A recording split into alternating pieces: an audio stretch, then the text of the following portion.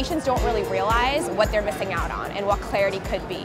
So one of the first times that I fit somebody into a toric lens was somebody who had astigmatism, but had been walking through life in a spherical equivalent lens, and when they first tried on that toric lens, it made all the difference.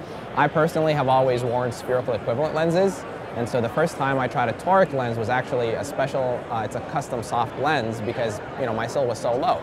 And so I had always thought, well, this is not really something that's necessary, it's just maybe something for people that are maybe persnickety or just like really particular. But when I was actually fitted with the lenses myself and just seeing the difference that that made, I didn't really think about spherical equivalents the same.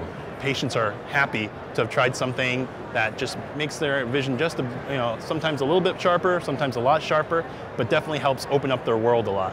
Oftentimes when somebody's complaining that their vision's not as clear in their contacts as it is in their glasses, it's usually because they're in a spherical lens when they should be in a toric, and their astigmatism's corrected in their glasses, and I explain that to them. Patients that do have some astigmatism who have never worn toric lenses before, I always want to give them that chance. As a practitioner, it's really my job to help them understand what their vision's about, what astigmatism actually is, and how it affects their vision.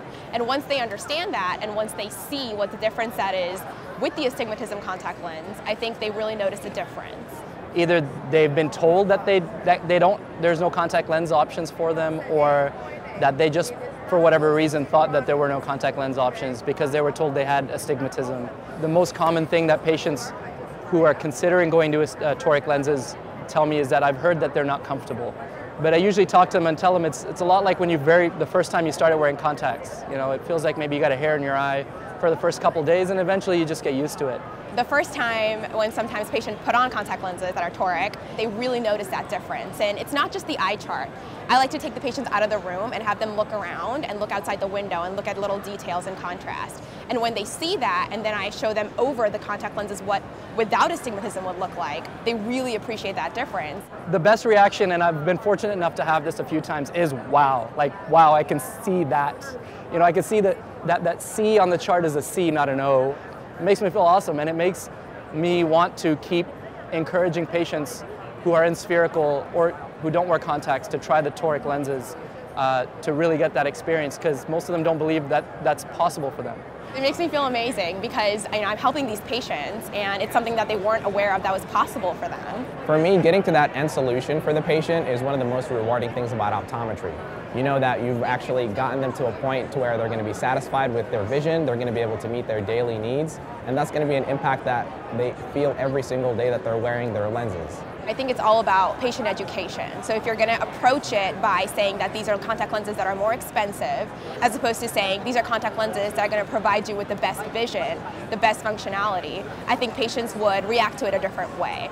Well, I feel that cost is an important topic, and it's something that I think we should discuss with patients, but I personally try to not lead with that. I like to give that patient a first-hand experience of what the lenses are like, and then from there they can make their own informed decision on whether it's worth the extra cost. Obviously, cost is an issue, but there are a lot of insurance plans that can help with that, and there are a lot of ways to kind of maneuver around that. But my goal is I'm trying to provide the best vision for them rather than really focusing on the cost of it all. We're very open in our office about letting patients try whatever they would like to, as far as what we think would be the best option for their comfort, their vision, and their eye health. And patients are very receptive to the fact that we want them to have the best option for their eyes. And so they're always willing to try it. And most of the time when we're switching somebody out of a spherical into a toric, most of the time they're going to appreciate the improvement in vision. So they don't worry too much about the extra few bucks that they'll have to spend at the end of the year.